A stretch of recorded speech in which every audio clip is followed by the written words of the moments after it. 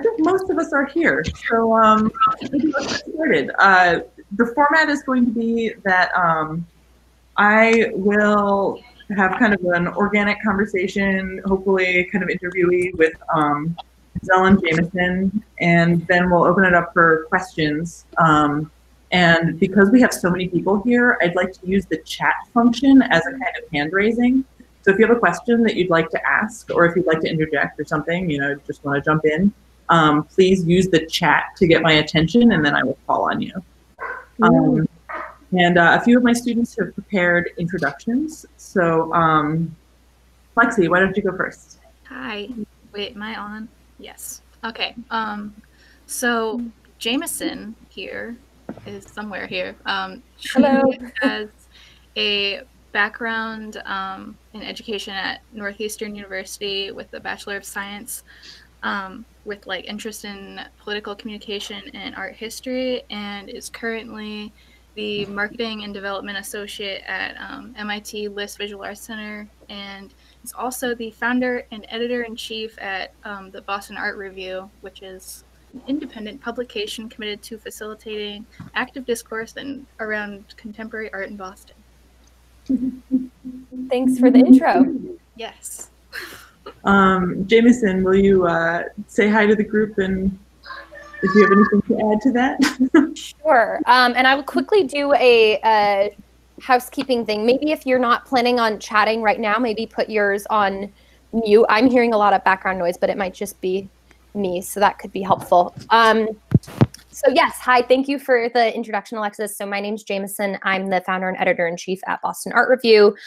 This publication was started about almost 3 years ago now. We've produced 4 print issues and are working on our 5th right now. We're the only contemporary art review publication in Boston. So the publication was really started because there was an evident need for it. I had several conversations with artists and gallery owners and curators, and given the way that the news structure was kind of working and kind of the future and current situation surrounding print media and even online media, publications in Boston were folding left and right. The Phoenix was a really big publication in Boston. They had closed. The Dig Boston was stopping their arts coverage. And Big Red and Shiny was another online publication. And all of these publications were kind of closing their doors or limiting their arts coverage. And it became evident that there was really a need. So without really knowing what I was doing or how to run a magazine, I said, okay, let's do this. And kind of put together a small team of individuals who were also committed to making this happen. And it's been going well ever since. It's the hardest thing I've ever done, but it's so worth it. So I'm happy to chat about that perspective later on. And then, as mentioned, I also work at the List Visual Arts Center at MIT. Now has been a really interesting time to be in my role. Basically, I manage all external communications for the museum, which means anything online or social media, newsletters, etc., I oversee.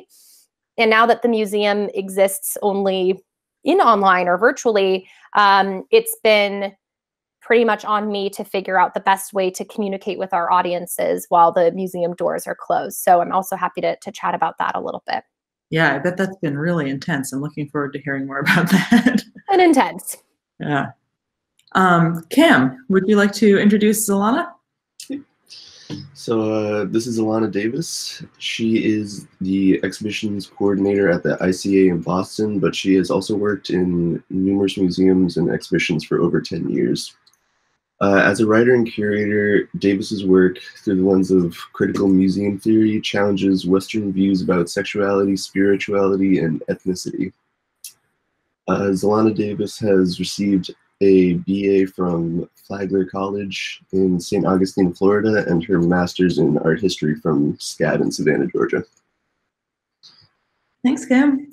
Zell, how are you doing? Oh, you're on mute. Yeah, I was just unmuting it. I split my time on Zoom most of the time, so I was trying to hit the space bar. I'm like, oh, that doesn't work here like that. Yes, that's my wheelhouse has evolved over my career. Started off as a studio artist and exhibiting in the Southeast region. When I transitioned into grad school, I realized that I wanted to take lots of different visual stories, and I'm calling visual stories the artwork that artists generate, to stitch those together to create another story, which lent me more towards the curatorial route. And then as a independent curator and working in spaces, as you guys either know or will discover, a lot of museums and galleries are actually adapted spaces, meaning most museums and galleries weren't built with the idea of being a museum and gallery. So as an independent curator, I was working in several different spaces that were converted into galleries or museums, which meant that I had to learn how to adapt to the actual physical space more than just being concerned with the story that I'm telling with different artworks. Transitioned into Boston, where I was the gallery manager for the Boston Center for the Arts, which also meant that I did all the roles, meaning registrar, gallery manager, security, all those things, which was natural for me with my organizational skills to kind of be more in the logistics wheelhouse. And that's where I'm situated at the ICA, where I'm basically the logistics coordinator and project manager for the entire museum's exhibition department. So in that work, now that you're at the ICA, are you working directly with artists and also with people all over the museum? And how do you coordinate that? How is it to connect people in that way? Yeah, so it's I think of it a lot like being a train conductor. So I know that there are these stops that I have to make, and each stop has a different gathering of people. So one stop, or the initial stop, is coordinating with the artist studio or the artists themselves, depending on, how much cachet they have, working with their team to plot out the major projects within their exhibition that are going to need to be triaged in some kind of way. The next stop is communicating all of those, hanging a painting on the wall in terms of, gallery mechanics is like pretty nut and bolts. Like that's nothing. We barely even talk about those things. But if you're talking about sculpture, media art, fibers, like anything that's three-dimensional or wired, we spend a lot of time in the museum talking about accessibility, talking about education, talking about programmatic, talking about performance art, and how we can link all those things in together. And then the last station is taking those programmatic cross-departmental conversations and the artist's vision and then making that into an exhibition.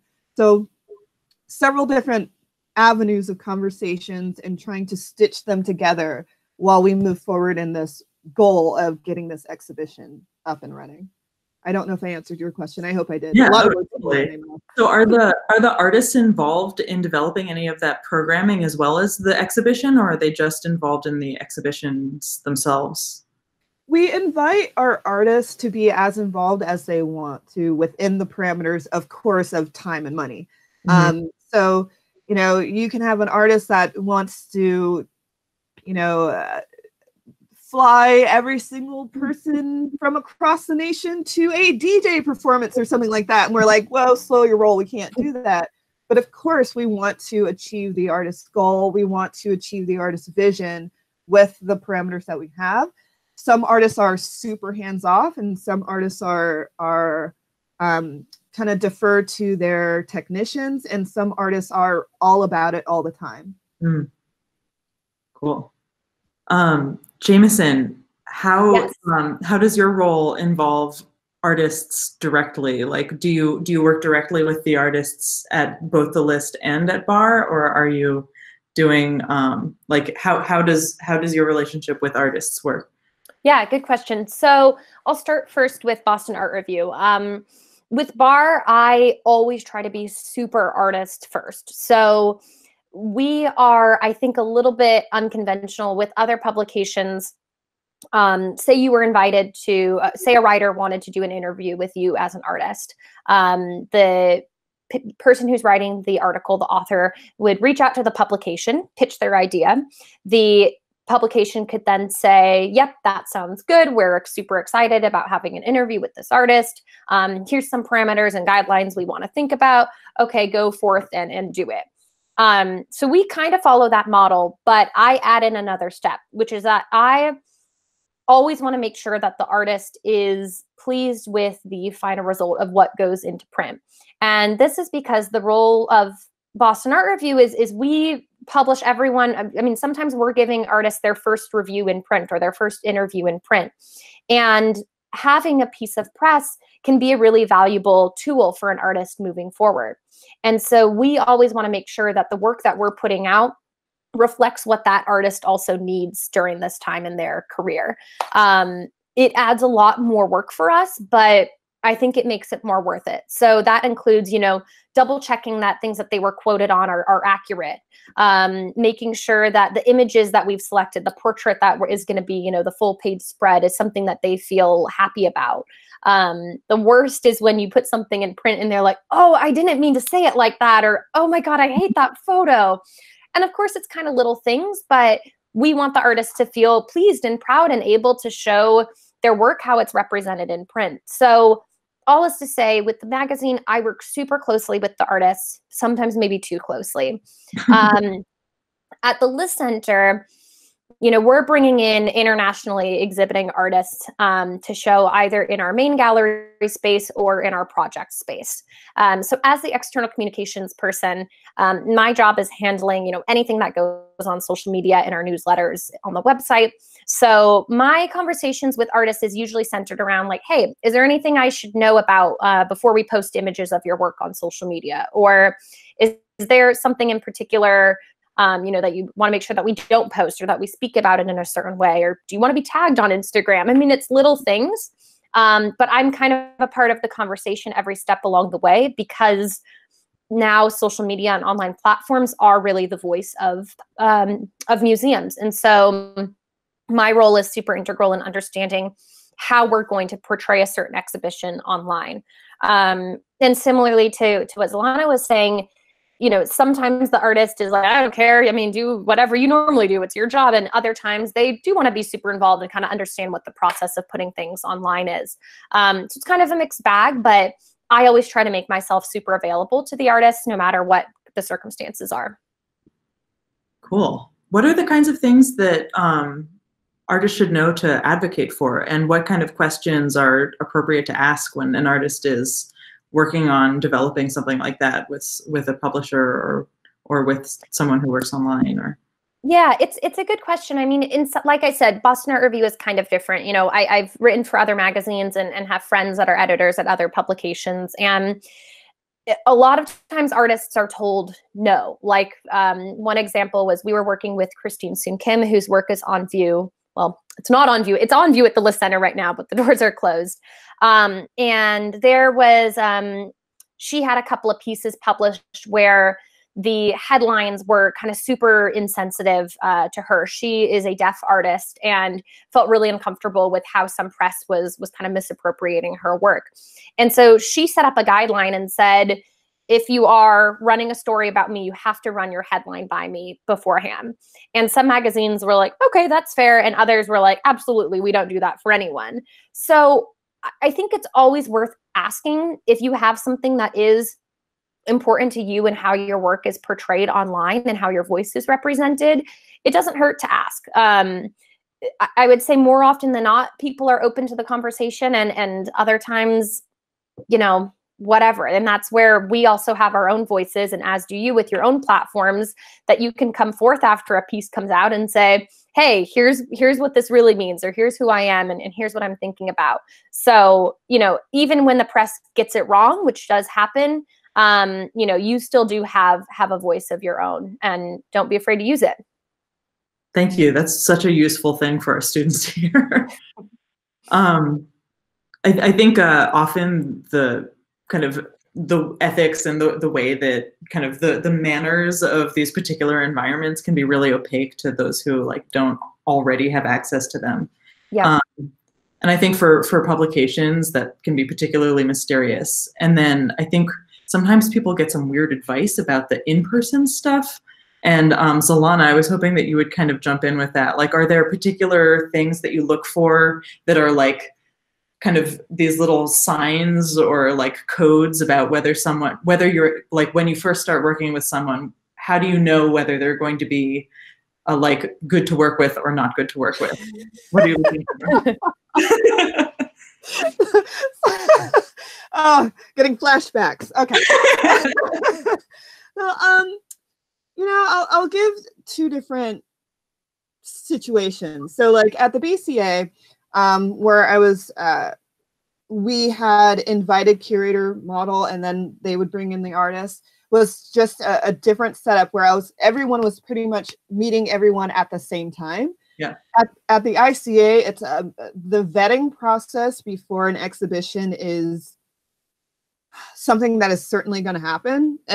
Is a while. Like the curators are meeting with artists years and years before even selecting a show with them. So it's kind of through that contact, we finally have an exhibition that is approved. It's going to go forward.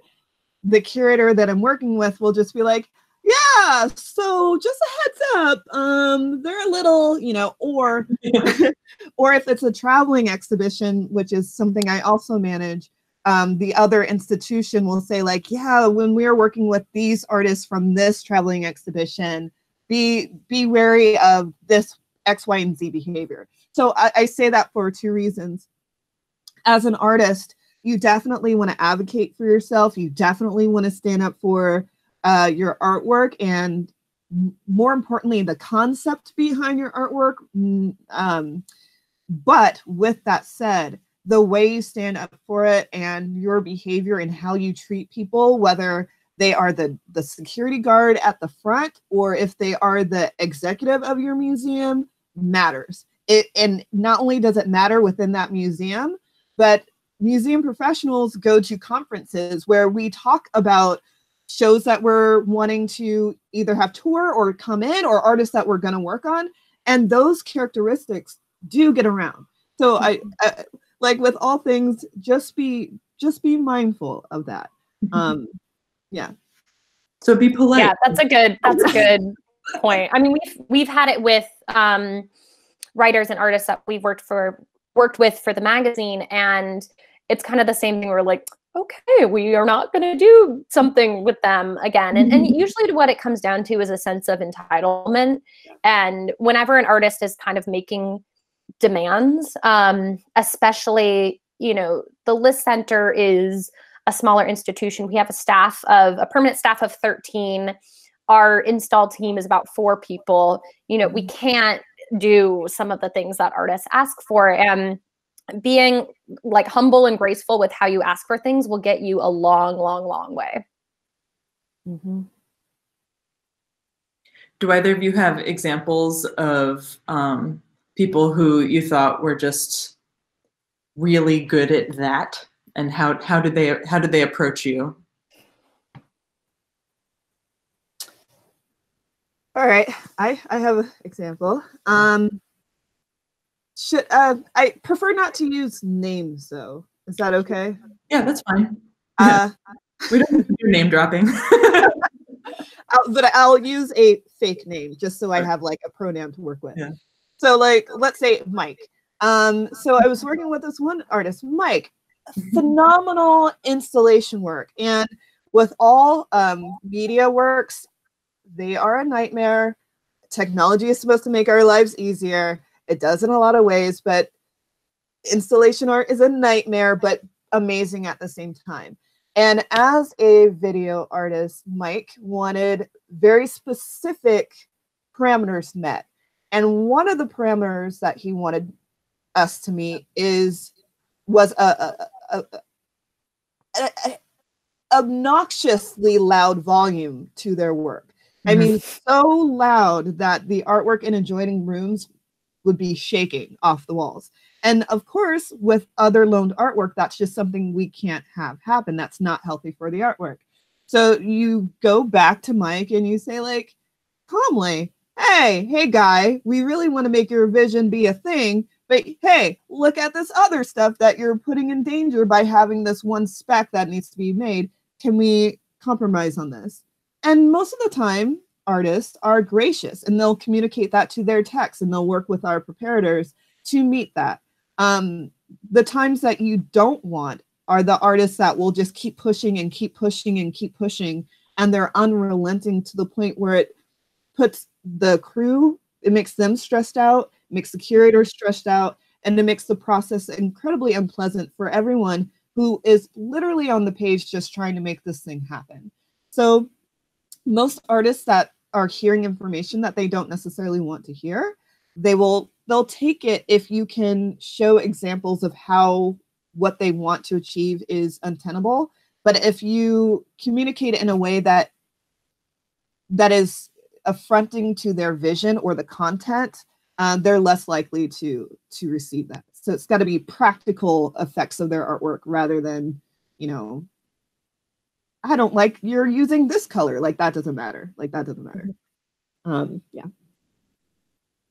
Yeah, I'll jump in, and similarly at the List Center, again, I won't use particular names, but we had a situation with an artist. It was their first institutional show, which means that they weren't, you know, super used to working within a kind of, you know, institutional museum context. This was something that for whatever reason, the curator did not really foresee.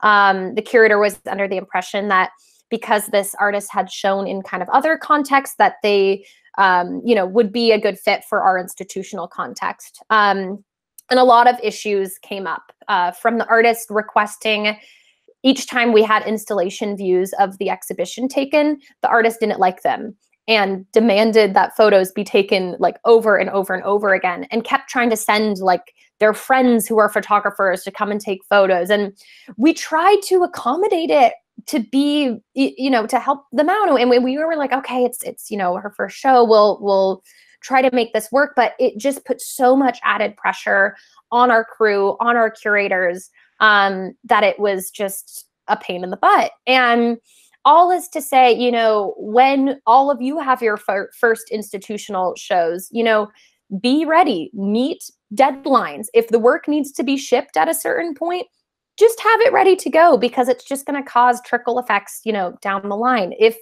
the museum has said, like, our photographer's coming on this day, you know, be cool with it. Like there's a way to kind of make reasonable requests, but also to be professional about it. And, you know, it's a bummer for this artist who we worked with.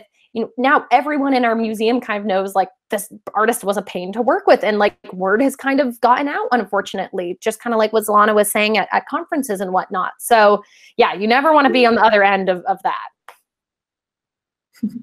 Lexi, what's your question? Oh, you're on mute still.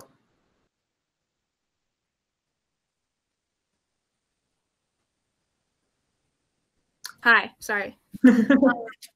I was just wondering, how do artists like come to you guys like with proposals, and like how does that end up changing like over time? Like I know you said like these happen like years over years at a time, and I'm just like wondering like is it like an email, and then you guys like when do you like kind of realize like we're gonna put this in the books and this is gonna happen? Like when do you like make that decision?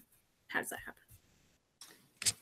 happen? Right. So got some not great news about that, but you know, I'm just gonna be very frank and very honest. I'll say back in the day when I was a studio art student, and even when I was exhibiting in that little bubble between undergrad and grad school, the guidance that I used to get would be like, email curators, email museums, email, you know, solicit, like send them your portfolio. And I would say maybe for a gallery or maybe for a an art center that would work. I'll say in transitioning more to the ICA realm, the curators do not like that. They do not like getting emails with artists' work or anything like that. And I'll tell you why. There's such competition in the world for artists to have, whether it's a group showing or a solo show, either case. And I'm gonna put that on the side. Now let's add to that the discussion that we were having before, where you have a lot of different personalities that get into the arts. You have those that are down-to-earth artists, and you have those that are less so down-to-earth artists. And you have a field of people and expenses and events, and especially the higher and higher you go in the museum system, the more that is on the line for every single exhibition that happens. So to roll the dice on some person that you haven't had at least a second or third contact with, whether you know a gallerist or a curator that's worked with that artist or anything like that, to vet them as a person is going to be very difficult, which is one of the main reasons why email solicitations don't work anymore, because there are a lot of people that you know, it's almost like screening a phone call. Like, are you going to answer the phone number that you don't know, or are you going to answer the phone number of someone that you said, hey, so-and-so is going to call you about this opportunity? It's literally kind of the same thing. The third thing I'll say is your best bet is to start with galleries, is to start with whether they are university galleries, private galleries. If your friend has a space somewhere that they call a gallery, even do that. Build your resume and build your how many eyes get in front of your work, and worry less about the notoriety behind that gallery, because what you need to have is that the almost like that group validation or that social validation of you as a person / artist, and not just as artist. Like, that's going to be the extra bump in terms of being noticed in that way. Yeah.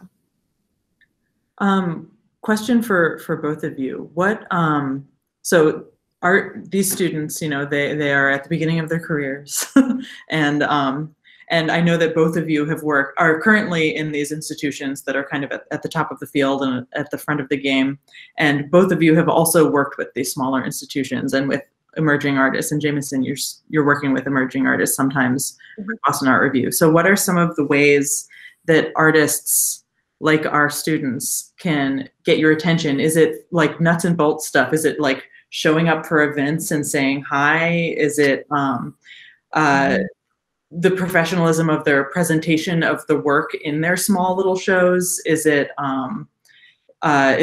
speaking clearly in emails? What are like some specific things that can get your attention?